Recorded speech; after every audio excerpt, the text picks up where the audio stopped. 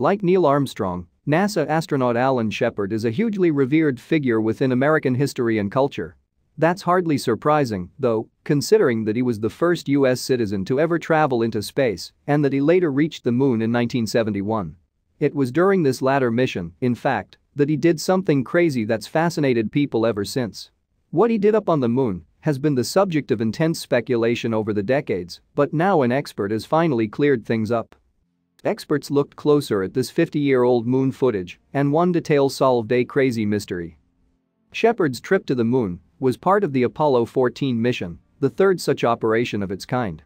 Together with his colleagues Stuart Rusev and Edgar Mitchell, Shepard was tasked with making it to the moon to explore, grab samples and conduct experiments. But that's not all he did while he was up there. The crew landed on the lunar surface on February 5, 1971, with their first venture outside in their spacesuits occurring only 5 hours later. Only Shepard and Mitchell were lucky enough to go for a wander, though, with Rusev's role being to stay put inside the command module. The other two, meanwhile, raised an American flag and carried out tests. In fact, not content with one expedition, Shepard and Mitchell were tasked with getting out onto the lunar surface a second time. During this second foray, the pair had to do some climbing up a crater. This must have been quite an exhausting task, as it saw them ascending for well over a mile and a half. They were out there for more than 4 hours. During these two moonwalks, Shepard and Mitchell managed to gather around 94 pounds of stone and residue for analysis back on Earth. It was a job well done, and it helped to cement their reputations as American icons. But Shepard did something up there which makes him stand out even further, and his bosses didn't necessarily like it. Shepard's life was already interesting long before he'd made it to the moon. Born and raised in New Hampshire, he joined the Navy as a young man, eventually going on to serve during World War II. He made it through that conflict before going on to train as a pilot. By 1959, the pilot Shepard had attracted the attention of NASA, who brought him on board to become one of America's 7 initial astronauts. This would have been quite the honor, particularly in light of the political context of the period. The space race was well and truly on, and the Soviet Union appeared to be winning it. Perhaps the Soviet Union's finest moment in the space race came on April 12, 1961, after Yuri Gagarin became the first human being to orbit the Earth. In other words, he was the first ever person in space. He was up there for a little under 2 hours before returning, simultaneously entering both the planet's atmosphere and the history books. The pressure was really on NASA now, with the Soviet space program clearly making significant progress. The Americans needed to get one of their own astronauts up into space too. The agency decided to send Shepard, who set off less than a month after Gagarin's voyage. He became the first US citizen to leave the Earth on May 5, 1961. After such a successful mission, Shepard might have been expected to go to space again soon. Unfortunately, though, he started suffering from an inner ear ailment, and it prevented him from taking an active part in launches. He took on another role at NASA, and happily he recovered, eventually.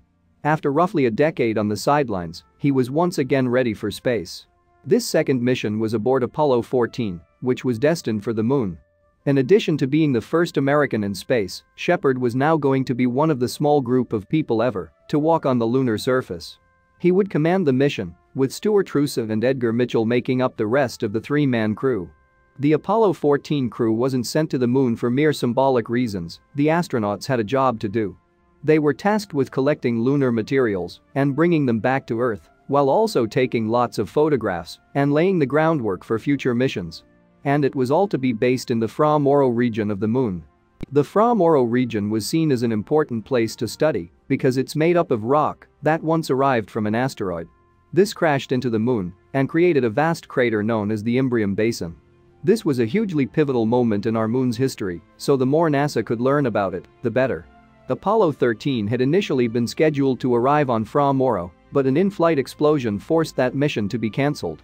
All the same, the lunar region was viewed as so important that it still needed to be studied.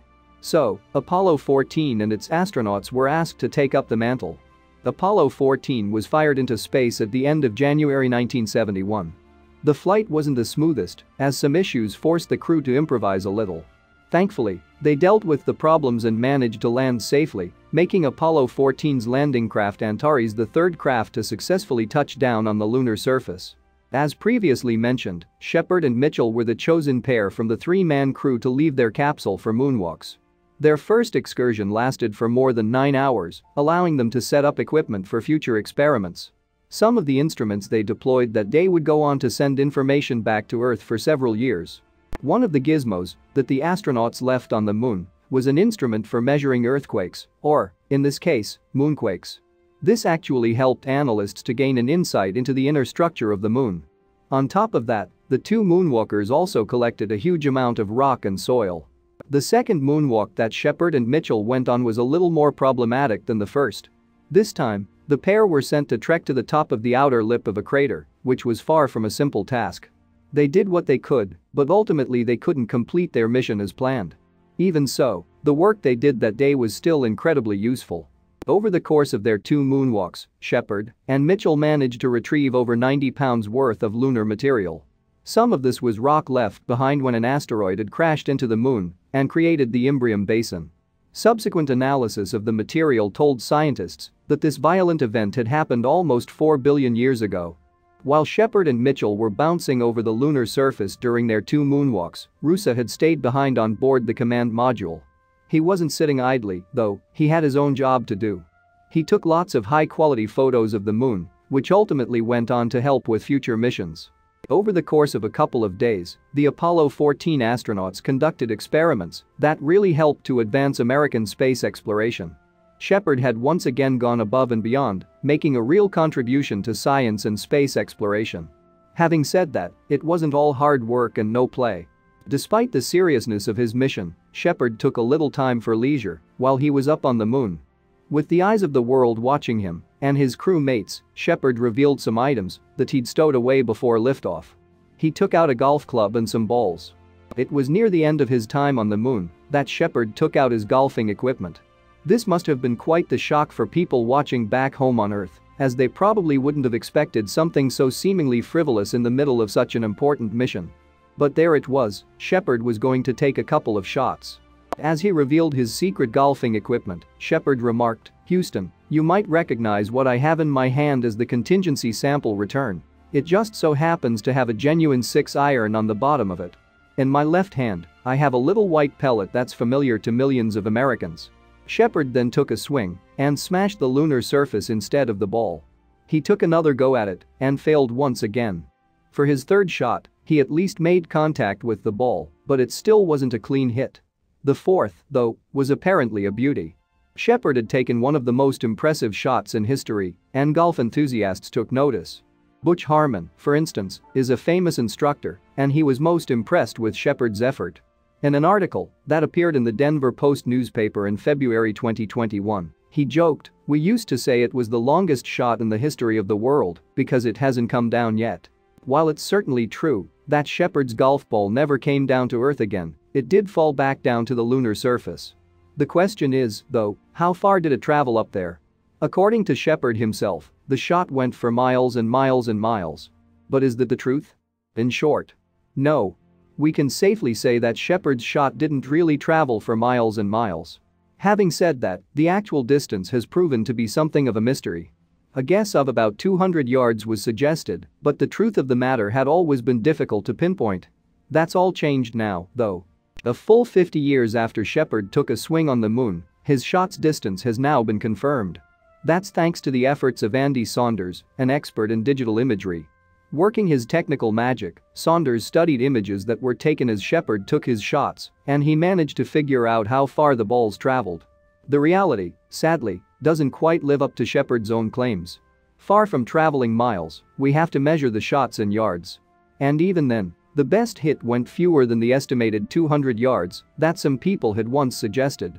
In truth, the astronauts' first shot went for 24 yards and the second for 40. Those numbers aren't quite as impressive as Shepard might have hoped. But how would a professional have fared? Well, Saunders tried to work that out too. Taking one-time PGA champion Jimmy Walker as a model, he tried to figure out how far a pro would hit a ball in the same gravitational conditions as are present on the moon. Down on Earth, Walker can hit a ball with a 6-iron roughly 200 yards. But if he was to take the same shot up on the moon, the distance would be quite a bit longer. In the reduced gravity, apparently the ball would travel for about 4,600 yards, more than 2 miles. Now there's no denying that's significantly further than Shepard's 40-yarder. And remember, Shepard was playing one-handed, in a heavy and cumbersome spacesuit, and with an improvised club. Still, the distance that Shepard's ball traveled is hardly the most important aspect of this story. The fact that he took the shot at all is what matters. But why did the astronaut decide to do it? Well, according to reports, he was inspired to do so by Bob Hope, the entertainer who used to take a golf club with him wherever he traveled. There was also a more measured reason behind Shepard's decision to take some shots on the moon. Basically, he figured that it would be a great way to show how different the gravity on the moon is from Earth. So, with that in his mind, he asked a man named Jack Hardin Sr. to design the perfect club for the job. According to Brandel Chambly, a golf expert who's friends with Hardin's son, Hardin Sr. was a genius at modifying golf clubs. The Denver Post has quoted Chambly as saying, "Hardin was an incessant tinkerer with equipment. I would tease Jack and his father, any club they got had been Hardinized. No club off the rack was ever good enough for them. They always changed the lie, the loft, the bounce. They used lead tape. It was apropos he made Shepard's 6-iron. Hardin pulled it off, providing Shepard with the perfect club to bring along to the moon." But the astronaut still had to argue with his bosses to allow him to actually do it. In 1998, Shepard gave an interview where he spoke about this process, remembering that his superiors were initially very reluctant. Arguing with his boss, Shepard apparently said, "I will not be so frivolous.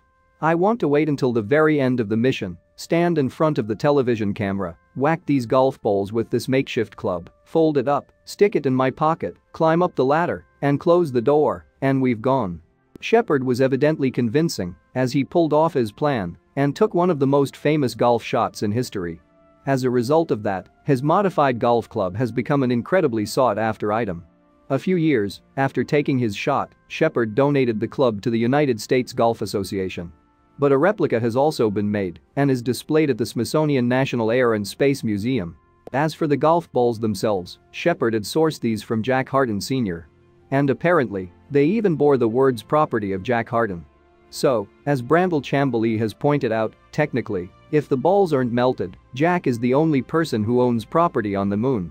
Shepard passed away in 1998, the same year that he gave an interview reflecting on his lunar golfing. At that late stage of his life, it seems, the astronaut was happy with his decision to take those shots. In his words, "It was designed to be a fun thing." Fortunately, it is still a fun thing.